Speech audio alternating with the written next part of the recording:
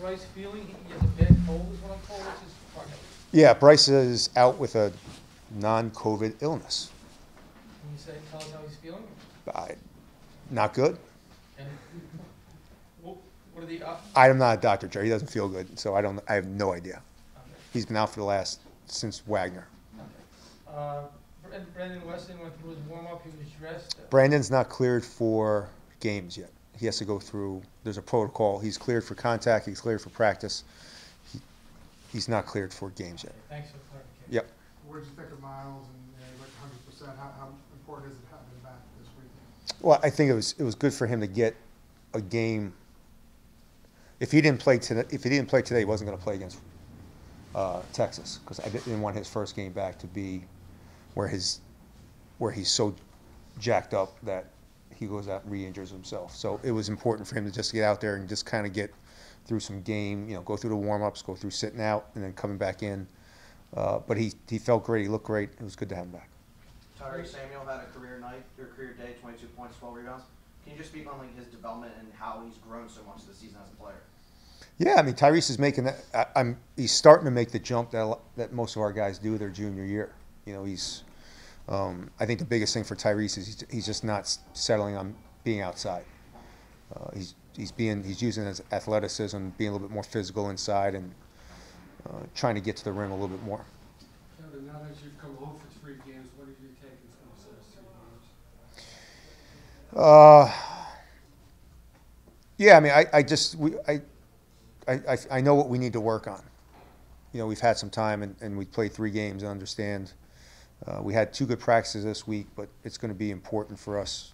We really need to improve offensively. We just have to. We're really struggling offensively, and we just got to keep working on that. Did you see anything in the half-court offense that you? I didn't even run. We didn't run an offense. I just wasn't going to. We've been actually working on some new stuff that we haven't run yet, and I wasn't. We didn't run one offense today. I mean, it was just reverse it and pick and roll and. For numerous reasons. Did you do that because you didn't want to show to Texas? A little bit of both, a little bit of everything. Okay, let's talk about Texas so we don't have to bother you during the week about it. What are your thoughts on them at a glance and the challenge they present?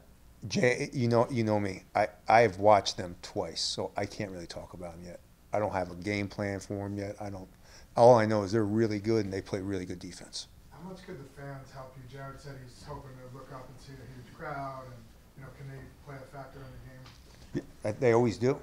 I hate to say it, it's one reason in this building we average like a 42-point victory in this building. It's just there's a different energy. So yeah, I mean, Thursday and Sunday are huge for us. Our fans are going to be huge. Have you ever coached against Chris Beard before? We played Texas Tech in the Garden 4 years ago, I think it was. Yeah. It's a great game. Thoughts on him? I mean, he's added a lot of transfers. Yeah, Chris is one of the best coaches in the game. How they defend is unique. You don't see it at all. The way they deny, the way they're up the line, how they switch. It's a monumental challenge. What kind of an opportunity is this week for your program, Kevin, especially to have these games at home?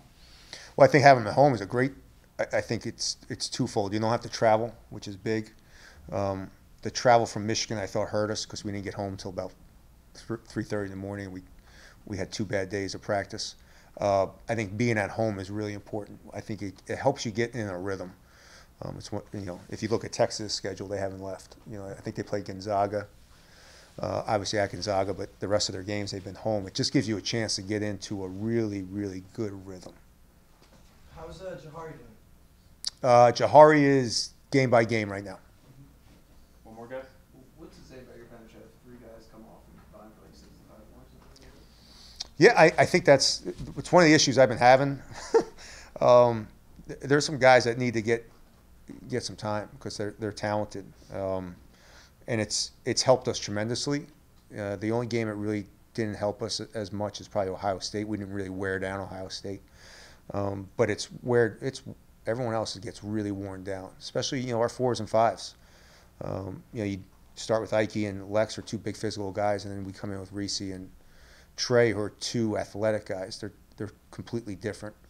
And again, Bryce is our second leading scorer. He wasn't even here, so I have a lot of confidence in all 9 guys that I play. You know, Jameer is a great guy coming off the bench because he could be instant offense. So you have guys that can come in and shoot. You have guys that come in and score. It's a nice problem to have. Thank you. Thanks, guys.